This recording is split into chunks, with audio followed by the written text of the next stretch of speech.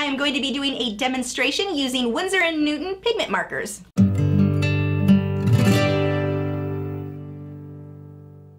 Hi, I'm Lisa, the artist behind Lachri Fine Art. This is my 4th time using Winsor and Newton pigment markers, and I have just been learning so much. I love experimenting with something new. I decided to try something that has a lot of smooth blending with these clownfish. Now, just for transparency, Winsor and Newton did provide me with some of the markers in my set, but then I liked them so much I went out and bought a whole lot of new ones, so I'd say it's half and half of what they've supplied me with and half are stuff that I purchased myself. I am working on Yupo paper. If you've not already seen my review on the Winsor and Newton markers, well, you should. There's a card that'll pop up here so you can check that out.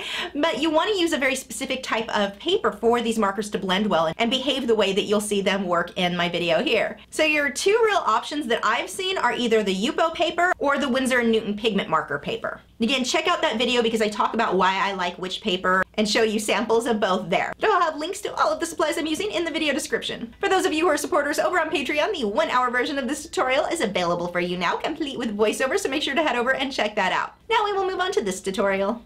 We are going to go through the first part of this very quickly because you can watch this in real time on the live stream. I'll have a card pop up so you can check that out if you do want to see the slower version of this. This is the 4th time of me working with these markers, so this entire project was largely just experimenting, just trying different things, seeing what works, what didn't work. As you can see, I am blending things out with my fingers, and that's how I'm getting this really soft, smooth look. And the great thing is, if these markers start to dry and you didn't get a chance to blend something, it's no big deal. Add color on top of it, or even just the colorless blender on top of it, and it will reactivate it. These are light fast, but they're not permanent, which means while they're not going to fade when exposed to light under regular circumstances, I wouldn't put it directly in a sun, where sun's actually hitting it, but they are going to lift off the paper, and especially on paper like this where I'm using the Yupo paper, this paper you can lift right off of it. It's a type of plastic, and as I'm working you'll see me take a Q-tip with a bit of water and I can lift some of that marker right off the paper to get highlights, which is a really fun way to work with these. It's very forgiving. If I make mistakes, I can just wipe that area off with a bit of water and try it again.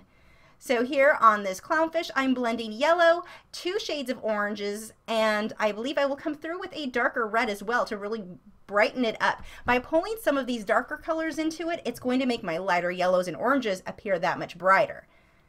So here, lining everything out with the black. Now, I did find it was definitely best to start with the orange and then put the black on once the orange and the white were finished. Otherwise, that black would easily smudge into the orange, which would create a bit of a muddy mess. So I waited for the black until I had everything else blocked in.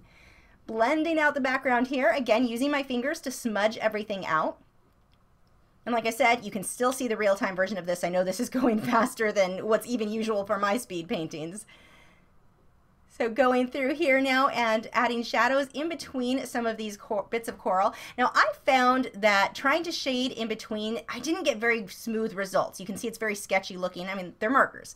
So what I found to be best is to blend everything, get the dark where I wanted it, as dark as I wanted, the deepest shadows, and then come through with that Q-tip and lighten up areas as needed. That seemed to be a much better way to go than to try to work in between like I would with maybe colored pencil. So you can see I've got everything dark, and I will come through and add my highlights on top of that. And what I'm doing with that Q-tip is essentially erasing marker from the paper. Just by adding a bit of water to it, I'm able to lift a lot of that off. So go ahead and block these guys in just to mark my place here. And because I am experimenting with this, like I said, very new medium for me, I'm going to be going back over each area what seemed like a million times. Okay, maybe it wasn't quite that many, but I'll keep going back and forth over it as I try different things to see, okay, does it look better if I blend it this way? What if I blend it that way? It's largely experimentation, and I strongly recommend if you are new to any medium, don't be too worried about everything being perfect right off the bat. Experiment, try different things. That way later on when you're working on a project that you're going to be more serious about, spend a lot more time with, you're already going to know what those mistakes were and how to avoid them. You're going to know how to blend things out. You're going to know a lot of these things. So be willing on your first few projects when you're new to a medium, get those mistakes out of the way now. Try different things to see what works and what you don't like. Your first project doesn't have to be the best thing that you've ever completed, or in this case, this is my 4th project and the same thing. It does not have to be the best thing that I've ever made. I just need to experiment with it. So you can see here I'm taking that bold red, and look at how nice that blends into the oranges and the yellows. It makes the yellows and oranges seem that much brighter.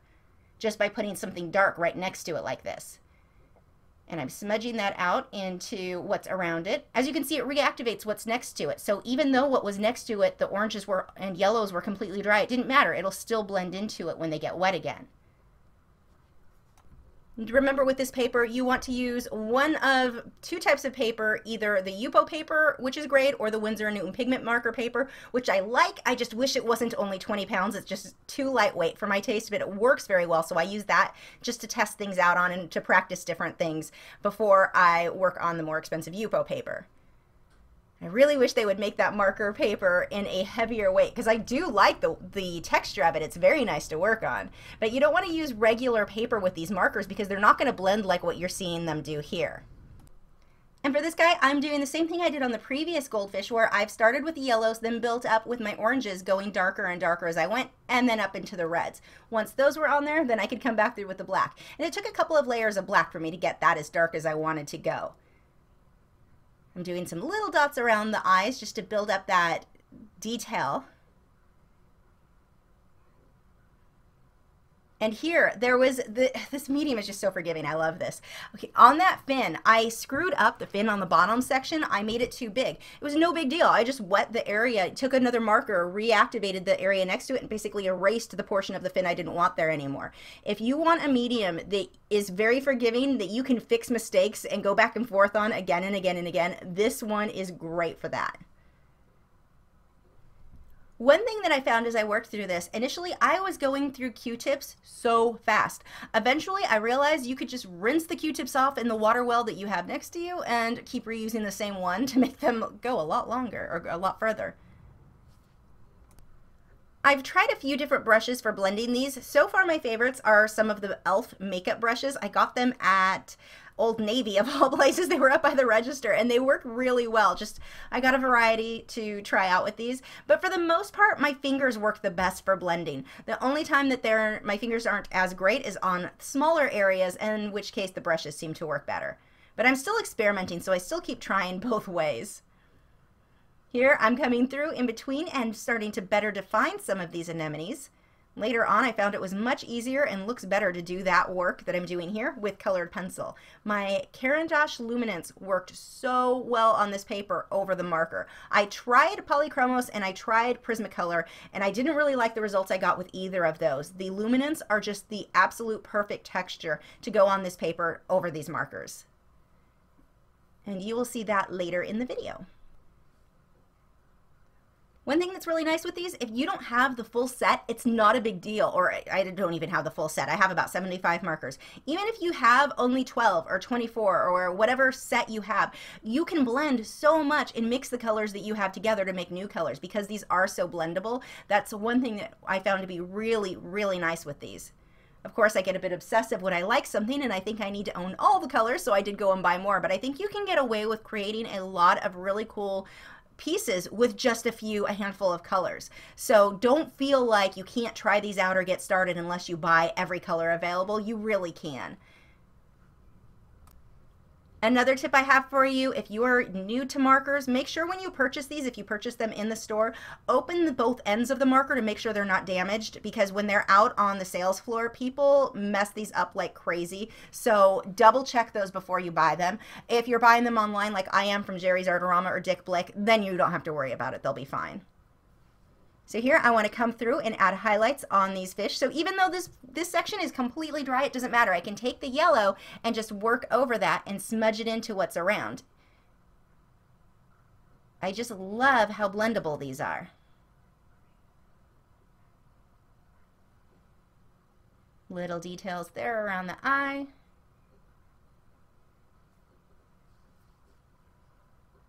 And I just want to add a lot of shading. This isn't something where I want to say, okay, they're orange, they're clownfish, I'm just going to shade in the entire fish orange. They'll look very flat. It's really important to get a lot of shades in here, different values of yellows and different shades of oranges, and then the reds and even purples. I mixed some of the purples into the darker red portions as well. And the same thing with the white. I don't want to leave those straight white. You can see I've got a lot of the purples and magentas mixed into that too. And anywhere that seems really rough and just like an absolute mess of brush marks, it's no big deal. I can come back through and blend that out. It's pretty hard to have a mistake that you can't fix with this medium. You can rework and rework it as often as you want. Of course, sometimes you'll rework it and make something that looked great terrible and you have to redo it from scratch, but that's okay. You can do that with these, at least on this paper. Starting to use that Q-tip to pull out even more of the anemone around the clownfish.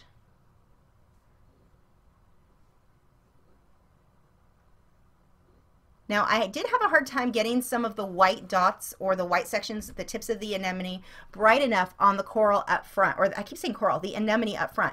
So what I will do is come back through with oranges and reds, darken some of the anemone, and that will make the tips appear that much brighter. Even though I can lift a lot of this off the paper, it's still going to be stained a bit. I can lighten it, but it's not going to go back to completely white when I've had a lot of oranges and yellows on it already. So for those, just by darkening what's next to it, which is what you're seeing here, it will make the tips appear that much brighter. And I'm going to refine these lines quite a bit with colored pencil in just a moment. Here I'm taking my colorless blender and just blending some of these areas out. What it's basically doing is lifting some of the pigment off the paper and blending what's there into the pigment that's next to it, or at least that's how I'm using it here. This marker can be used in several different ways to blend, but on this, what I'm doing specifically here is to lift quite a bit off and to just kind of blend those little streaks that I'm doing into what is next to it. So it gives me a bit of a softer look. Coming through with the magenta for some of the body of the anemone. Now, I didn't really like the results I was getting. I just really struggled with the body portion of the anemone. And that was one thing I was able to really easily fix with colored pencil later on. I still feel like I don't have full control of these, which is not surprising on my 4th time using them. So it was really nice for me to come through with a colored pencil and be able to fix some stuff that I was struggling with here. And there is the colored pencil, and you can see, look how it softens everything out so nicely. I don't need to use any paint thinner or anything to blend this with. It's going to blend just on its own. This paper is so smooth. I'm not going to have the rough textured look that I would typically have without blending with those things. You can see again, darkening up these anemones, the arms that are up front, it makes the white dots, the white tips, that much brighter. I came through with a little bit of white as well to brighten them up, but it still isn't white. But by darkening up what's next to it, that was all I needed to really make those pop. This is definitely a medium I'm having so much fun learning. I cannot recommend it enough if you just want something that you can do quickly. That's the other thing I love with this. You can get so much done so quickly with it, which for those of you who are used to colored pencil, that's not how we're used to working. So it's kind of nice to be able to do a quick little project like this, bright and colorful. Kind of that instant gratification of having something done right away. And of course you can take longer and have more detail, but it is nice because you can get so much coverage on that paper very quickly. This one I believe is an 11 by 14. I could be wrong on that. It's bigger than an 8 by 10, I know that. But I was able to get such rich, deep, bright colors so quickly with that. And I think that this is something you're going to see me do a lot more, the mixed media, where I'm using part markers and part colored pencils, because these worked so well together. I loved the results that I got. The polychromos I didn't like as much. They were just a little bit too translucent to go over these bright, dark colors, and then the Prismacolor just wasn't sticking to the paper that well. Again, the luminance worked so perfect with these. Little bit of blue detailing on there, and that will pretty much finish it up for this piece. Now, while this paper will work for colored pencil, I've known of artists to work on it, it's hard to get the pigment quite as dark as what I typically would like, just because you can't layer as much. There's not much for the pencil to grip to. So that's where I think it was really nice in combination with the markers that gave me this nice bold base layer, and then to come through with details on the colored pencil was a very fun way to work. So cannot wait to do that again. If you guys have been playing with the pigment markers at all, please tag me in your work. I would love to see what you've created. It doesn't typically get so cold here in Texas where I need to wear gloves and a hat, but the day that I'm recording this video, it's snowing. So I went to find all of my gloves, and it turns out I can't find matches to anything. I've got a pink one, a blue one, gray one. At least all those were the same type of glove, so I guess they sort of match that way. A black one with a cute bow on it. Another black one. Ivory one. And one large fluffy sock. I apparently don't own a matching pair of any gloves. I don't even know how that happened. Hey, wow, you're still here. That must mean you liked this video. If you did, I have 5 new videos every single week. This is 10, 5, I can count, really? I'm just kidding, I can't count. 5 new art videos every single week, so make sure you hit that subscribe button so you don't miss out on any. I'm curious, how many of you artists prefer warm weather over cold weather? Let me know in the comments below.